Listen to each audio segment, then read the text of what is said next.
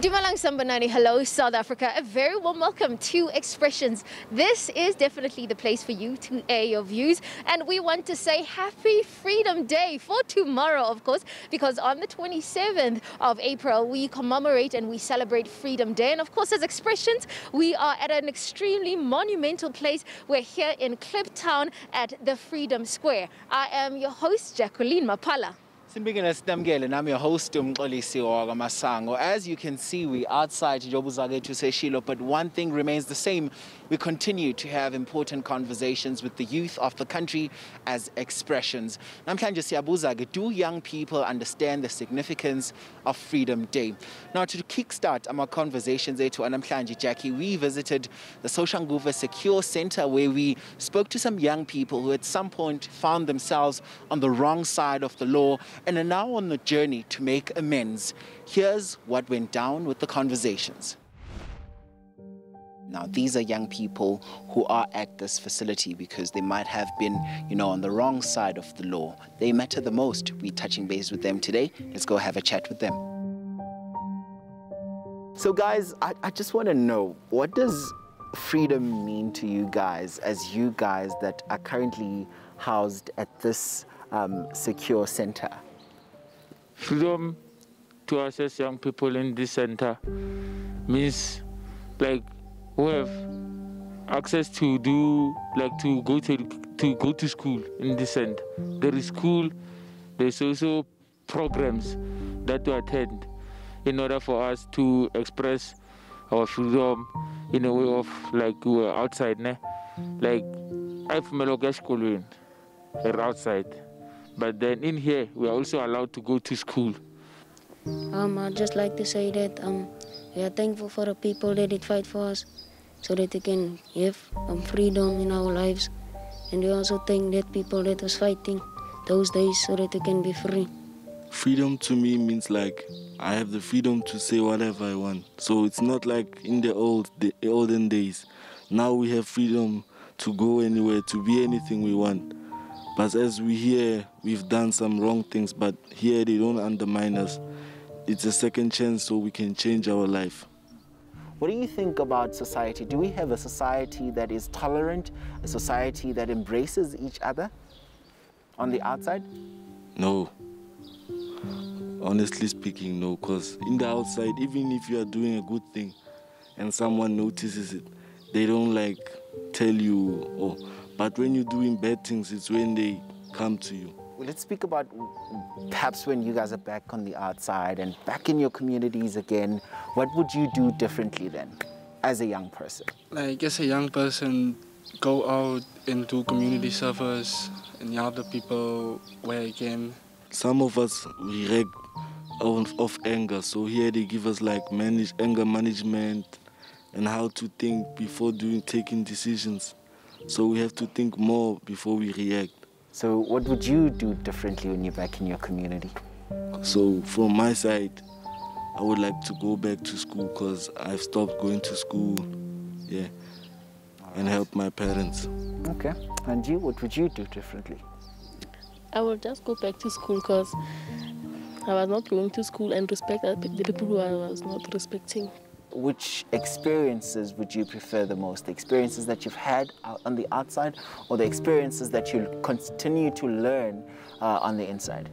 Inside here is actually much better because out there the bad friends I heard you say. Also, you feel like you sheltered from peer pressure, everything that comes with things such as peer pressure. Yes. In here, they've taught me a lot of how to be self-independent. And then when I go out, I'll go out with the skills that they taught me in here, like welding, woodwork, and the ITC where it involves working with computer system. Then when I'm outside, I'm going to try to make a difference because a lot of people, like, let me say outside, there's a lot of tempters. When I go outside, I'll make sure that the youth doesn't go, like, I will not like to see the youth going the steps that I've went through. I'll make sure that they have a better future and like they take their rights and responsibility seriously. Yeah, what would you do differently on the outside? On the outside, like here in our school, it's not the same. Here you learn a skill, like I am by woodwork, so I learned a lot about woodwork. Maybe when I go out, I will learn more and maybe can start my own business. But I also need to go back to school. We are having this conversation on this show where we are having, a conversation around freedom and what freedom means to young people.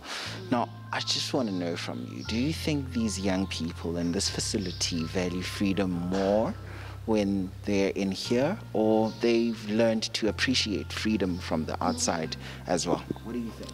Yeah, they do have freedom here, but it's not like outside, because remember, they have committed crime. Wherever they go, you need to supervise them. It's not like outside where you can go to the mall or go to the shop anytime. Here, wherever they go, they need to be under the supervision of somebody. Yeah, but in terms of other human rights, they go to school like any other children. They have got, they eat, they clothe, all the basic needs we provide as a center. The importance of education at such a facility, talk us through it, because one thing we're having a conversation about freedom, but education is also important.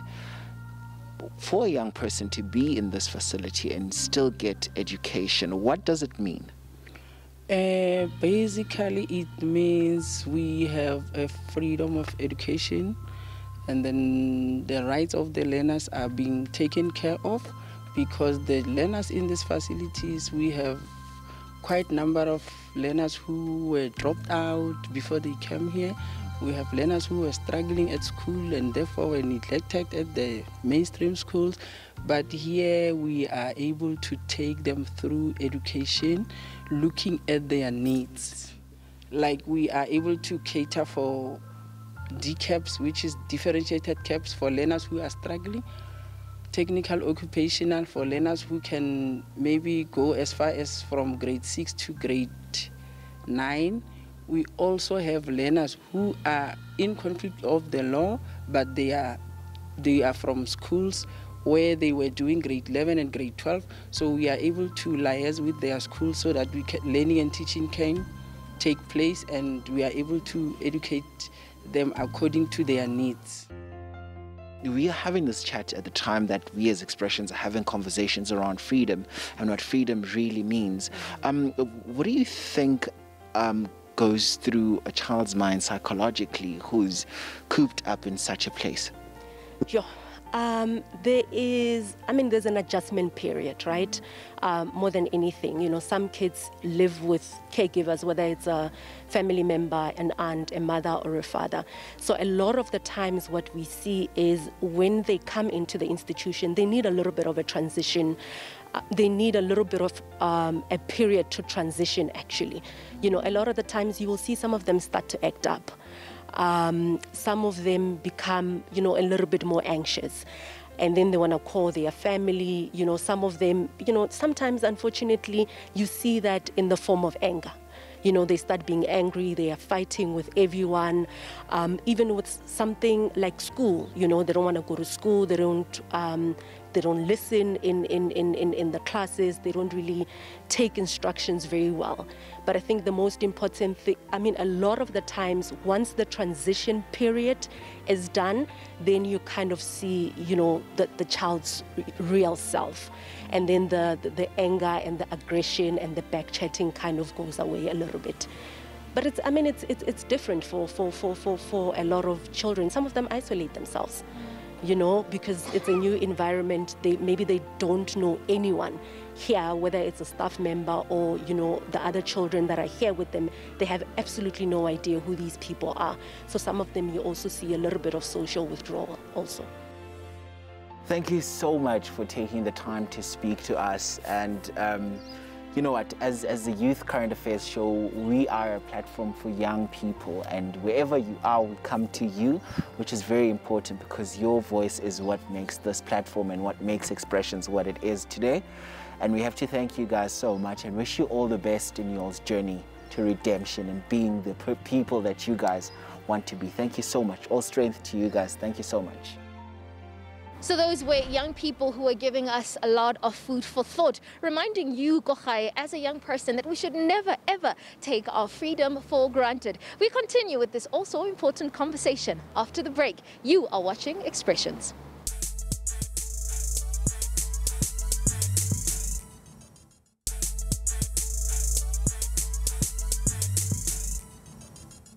Welcome back. You're still with Expressions, and we continue conversations today around freedom. We are asking again, Montomosha, do young people understand the significance of Freedom Day? What do you have to add to this conversation? Do take to our Facebook as well as our Twitter to add your contribution to the conversations we're having namhlanje. Now, Ujeki managed to have a sit down with some young people who are so fascinated and also added more to the conversation that we're having namhlanje on freedom by saying, look, if we want freedom, it's up to us as the youth of the country to set the tone and create the freedom that we want for ourselves. I'm so excited to hear more about this conversation. Let's have a look at one written down. You are watching Expressions, your #1 youth current affairs show. Today we are commemorating Freedom Month here on the show, and we're going to be speaking to young people to find out from them, what does Freedom Month actually mean to them, but most importantly, are they truly free? Let's get this conversation started. Yeah, we got the free, you know, and the t-shirts, it's blue and white, it's the doves. But none other than that, I don't see it, guys. I'm sorry.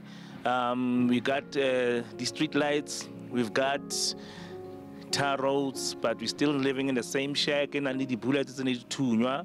We're still living in the same houses, in the same conditions, with the same crippled people, old bitter people who are sad because promises were not delivered. Promises are made each and every election. Houses, free education. There's no free education. How? Houses? No, there's a RDP. So I think freedom is elusive to the black child. For me, freedom means living in a society that is free from restrictions, that is free from conditions that deprive me to actually elevate myself in any way or form, whether socially, economically, financially, but that is living in a society that allows me to access opportunities that will allow me to get to the level where I want to. Do I think that we're really free? I don't necessarily think so, because we're being led by people who are fighting a different struggle than the one that we're facing right now. We're not having the same conversations, and that's why we'll never be able to effectively have change in our society. So put young people front, hear them, listen to what they want, listen to what they're going through, and listen to how they want that to be solved, and then try to guide them with your wisdom as the old generation, and probably through that we'll have a better South Africa. I just don't think that we are free as South Africa, but I also do acknowledge how far we've come, and I'm also very positive of the changes that will yet to come.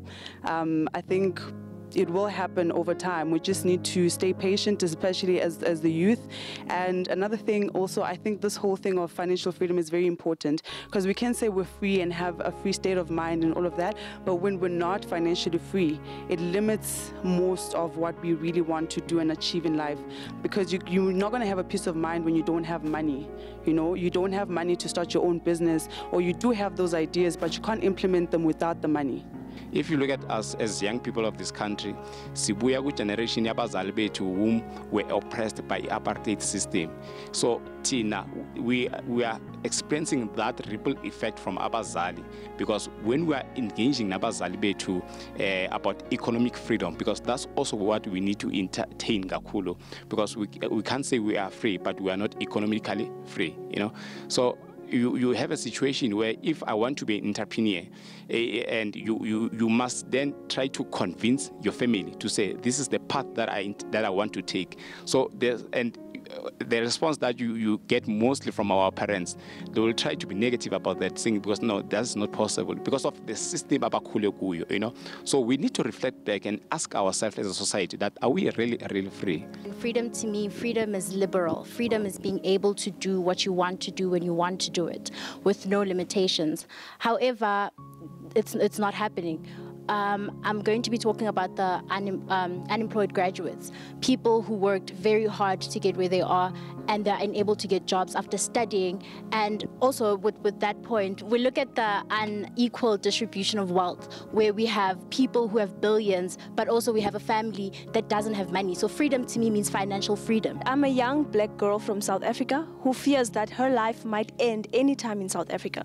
Because of the high gender-based violence rates in South Africa, we as the woman actually of South Africa, even if it happens that a man offers a lift, seeing you in the streets struggling with groceries, we are afraid of accepting that offer because we feel like, what if this is undercover? What if I'm gonna be trafficked soon? What if I might die? So to me, freedom has to be freedom from freedom. To me, freedom means freedom to live.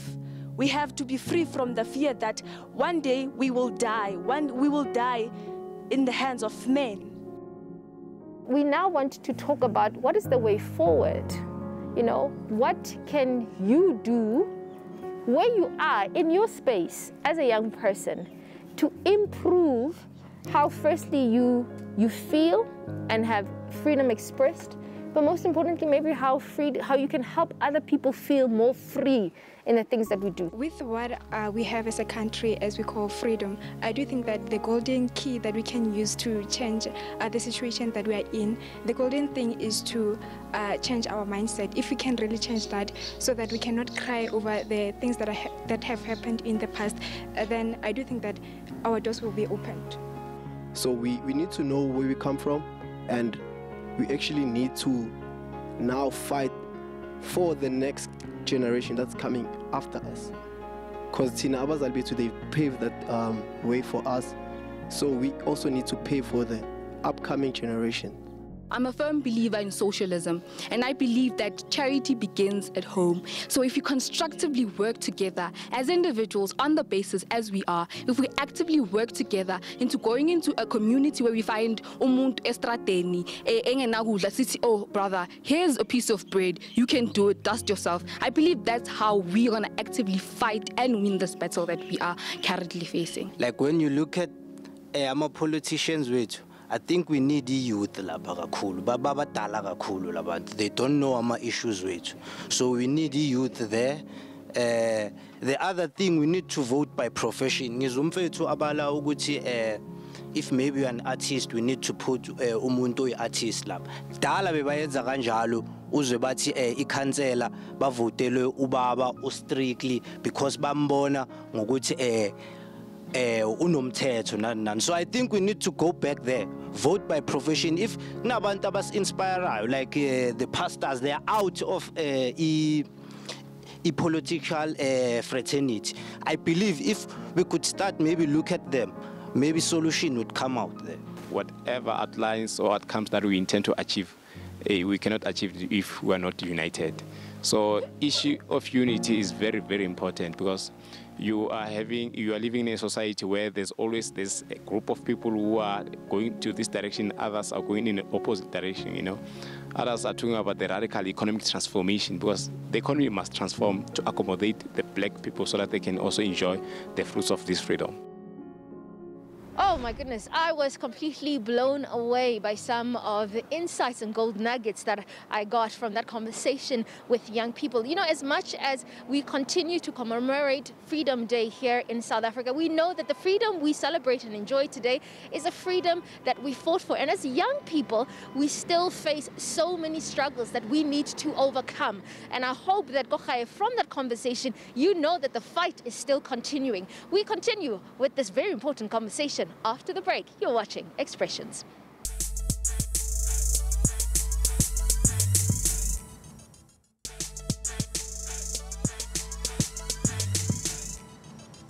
It's always so exciting to listen to young people across all spheres of society add so much into the conversations that we're having. Welcome back. You're still watching Expressions Mundomosha. Namhlanje siyabuza-ke, do young people understand the significance of Freedom Day? We continue. Stay with us, and what do you have to say? Enkundleni zethu zokuxhumana. Have a look at the next insert. I see skies are gray, dead roses too. They all died because of me and you. And I think to myself, where's that wonderful world? Because they're just kids with big grown-ass men who think with their and still they think they're kids. A generation of misfits trying to fit in with dislocated communal joints. Weeds in the herbal garden of life trying to get high to fix the crack in the sky, but it's hard to fly with a broken wing. So together left we sniff up our dreams, we sniff up our hopes, we sniff up our futures, and we sniff up our freedoms. But it's hard to fly with a broken wing, so we drown in our sorrows. A digital generation of microchips, microscats, microwave brains that believe less is better, less sleep, less respect for self, lest we stop and learn our lesson will be nothing less but lesser beings in the process of being human and remain humane. But it's been a while since we've been human. A people taught to think in a line, stand in a line, but you can only see as far as the head in front of you in a line. So while some seek inspiration in that mirrored line, I seek to inspire with a written line.